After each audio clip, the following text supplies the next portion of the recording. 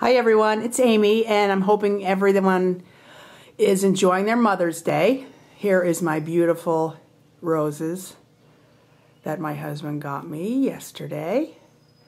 And we went out to breakfast and went for a boat ride.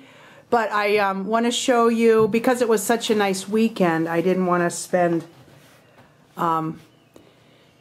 any of this beautiful weather downstairs in the basement crafting. So I brought some materials up for making flowers. And let me take you down so I can show you. These flowers are made out of the pleated trim and very simple to make. I just punched out a bunch of circles. And the centers are all different, but they're the 12 millimeter centers from Saw Crafters, and placed inside of these are the real rhinestone buckles. So I really like how sparkly they turned out. And I've got 3 colors here. Actually, one is lace, but this is kind of like a beigey, kind of a pinky beige color, pleated trim. And I varied the sizes. This is more of a chocolate brown. And some of the sizes are bigger. This is a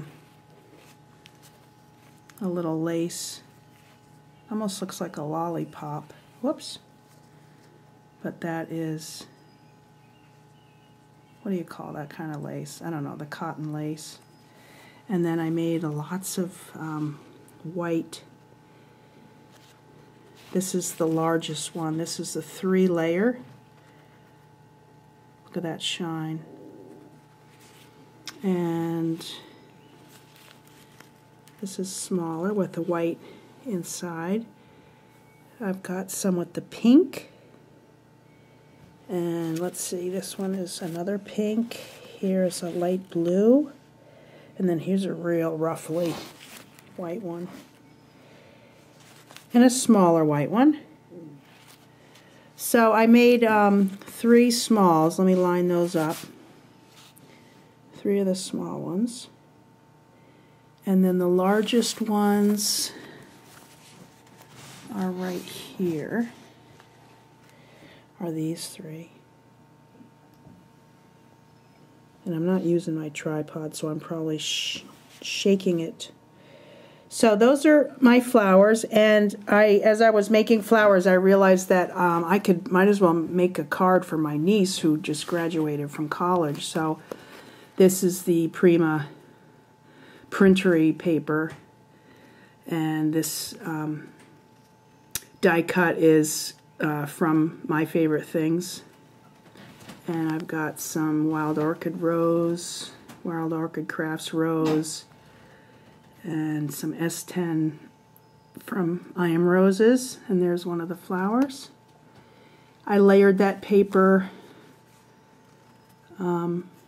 distressed the edges, and on the back I have this is a lace background stamp from Stampin' Up. And then the inside, I just layered some other Prima paper.